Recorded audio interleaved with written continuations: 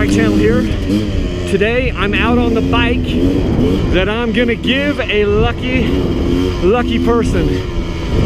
Some lucky viewer is going to be the recipient of this dirt bike because it is the 2017 Sherco 300 SER, and I'm giving this sucker away. All you got to do is go over to my website, dirtbikechannel.com, and buy a Dirt Bike Channel t-shirt, and you're entered into the drawing to win this bike. This is a sweet bike. Today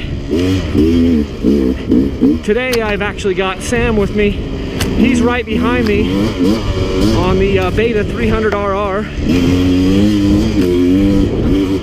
Both bikes are 2017s, and we're running them back to back today again. Up in some mountain single track here.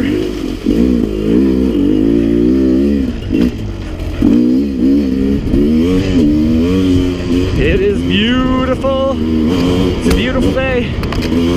I'm feeling a little under the weather today. I spent the last couple of days trying to get over a little bit of a cold. So I don't have all the energy in the world.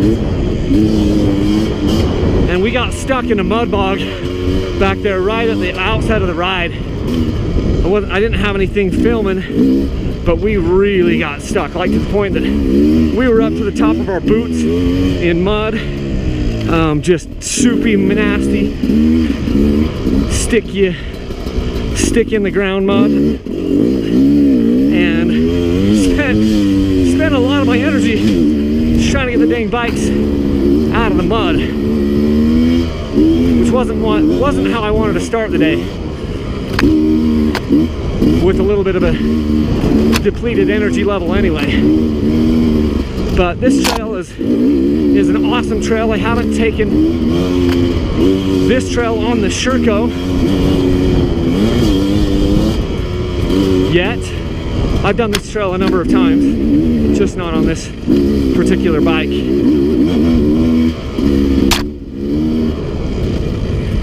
And the Sherco is, I like it.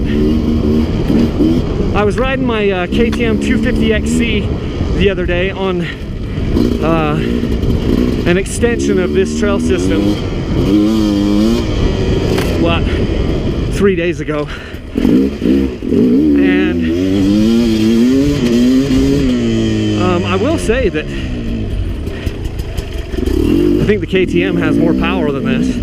In just a second, I'm going to find out why I think that. It's because I've accidentally bumped the map switch there by my left thumb over to the soft map setting, and so that's why it felt softer. Once you flip that switch back to full power, it certainly has every bit as much power as the KTM.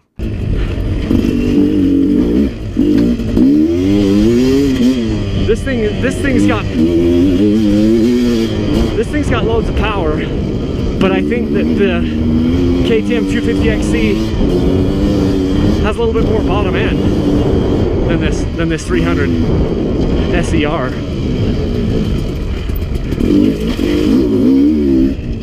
Stomp down into first. In fact, I'm going to click back second. See how we do pulling this hill up here. There's a real tight left-hander right coming up.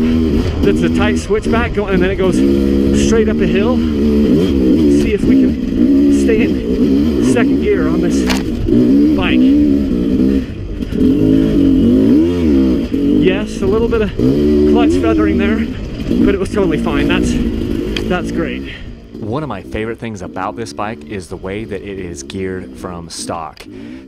For some guys, it might be a little bit high gearing for some of the really tight technical stuff, and I can see how that could be, and you could easily change that. You could easily modify that with a gearing change, but I love love, love, love the way that this thing is geared. For me, it just helps me to carry a little bit more momentum, and a little bit more speed to get the good traction, and I just love the flow that I get when I'm on this.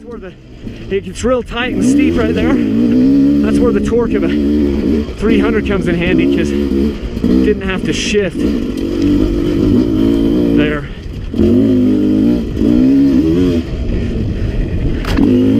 On any smaller bike, well, on my 250 XC, I'm able to do that one in second. But on most of the smaller displacement bikes, you need to punch down into first.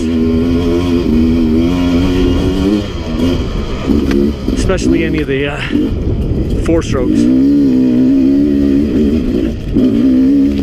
Even on a 450 4-stroke, you kind of need to punch down right there. I'm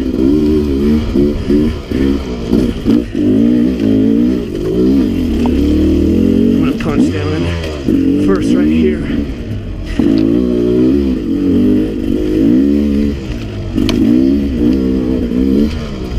Back up to second. Standing up, sitting down, just alternating. There I'm up on the pegs. Problem is you get knocked down. There's neutral. There's first. You get knocked down because there's so many steep and scrub up that are right there along the side of the trail. Sometimes you just can't stand, otherwise you're going to get wiped off the bike around these corners.